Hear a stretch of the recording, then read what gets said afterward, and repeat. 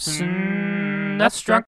Bitmap Brothers is a UK-based developer that primarily made games for Atari ST and the Amiga. They had a hand in only 2 Super Nintendo ports, the first being Gods, a goofy action platformer, and Soldiers of Fortune, or as it's known in the UK and in PAL regions, the Chaos Engine. This is a top-down 8-way shooter in the same vein as stuff like Smash TV and Zombies Ate My Neighbors, in particular the latter since you're navigating mazes and collecting all sorts of stuff. The story has this evil guy named Baron Fortesque commissioning a scientist to build a massive steam engine to transmutate matter called the Chaos Engine, and of course the guy goes crazy with it. People are turning into werewolves and monsters, and 6 mercenaries must band together to stop him somehow. For the game itself, of course you shoot everything that moves, and even things that don't move, since certain things need to be shot to be activated. For example, you need to activate these electrical nodes in order to unlock the exit of each stage. The number at the top of the screen is how many more nodes you need to find. Some stages only have 1, but some have 3 or 4 that you have to track down. There's 4 worlds featuring 4 levels each, but what's unusual here is that there aren't really any boss fights. There is a final boss, but the name of the game here is just survival and finding the exit somehow. There's no time limit, so you can wander around as much as you'd like, and there is a password system here as well, so you can pick up where you left off.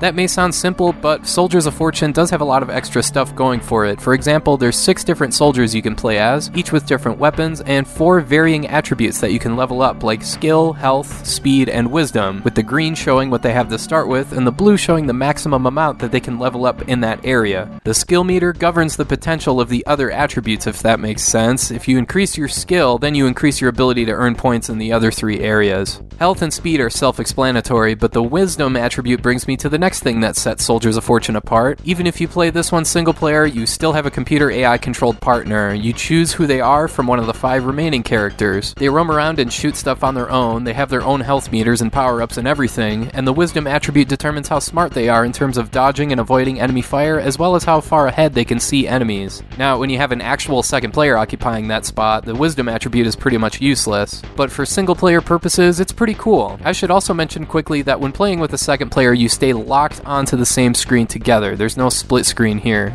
Yet another thing that stands out about this one is the opportunity to buy upgrades after each world. You collect coins for each enemy you defeat, and enemies respawn constantly, so you can really load up on cash here, depending on the length of your attention span. Once you've got some money, you can buy health, speed, skill, or a number of special abilities like bombs, health, mines, stat boosts, and even a map so you can see the entire area. Also, if your henchmen died in combat, you can spend 500 coins here to bring them back. Soldiers of Fortune is sensibly structured. The mazes may get old and repetitive at times, there is a lot of wandering around and backtracking here, but at least if you die, you start again at the last yin and yang icon thing you've picked up, and there's plenty of those in each stage. The closest comparison to this one is probably Operation Logic Bomb. That's another top-down shooter that emphasized angles and the use of some unique weapons. You gotta approach this one the same way, using whatever is around you for cover. What's especially nice is that you can use the L and R buttons to aim without moving the D-pad, and that'll really come in handy to help you progress. I will say though, I don't think Soldiers of Fortune is laid out as cleverly as something like Operation Logic Bomb. That game had a better layout and some great weapons, but Soldiers of Fortune outdoes that one in terms of options and replay value. I love all the characters and the leveling system, even if it kinda doesn't matter what you do at a certain point, and the special weapons and power-ups are great too. Even the computer AI controlled partner is pretty cool. He rarely gets in the way by doing something stupid.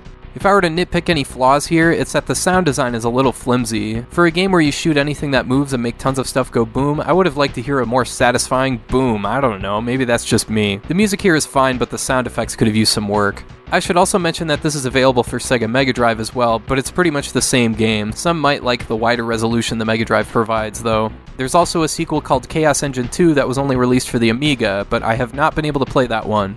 I have played the remastered version of Chaos Engine, available on Windows, Mac, and Linux, which is a lot of fun since it retains the graphics and audio of the original, but it's blown up to 16:9, and you can play multiplayer online. As for the SNES game, on the surface, Soldiers of Fortune, or the Chaos Engine, appears to be a very simple game, but the different characters, attributes, and henchmen give the game some replay value. I will say the mazes do get kind of old after a while. It would have been nice to see something different thrown in there, like some boss fights, but this is still certainly a worthwhile playthrough. I was really surprised because I was totally prepared to be really angry at my AI-controlled companion, but he was actually pretty useful. So yeah, I would check this one out. I'm not sure it's going to compare to stuff like Zombies Ate My Neighbors or Super Smash TV, but it's still pretty good, and it puts a subtle twist on the usual top-down action genre.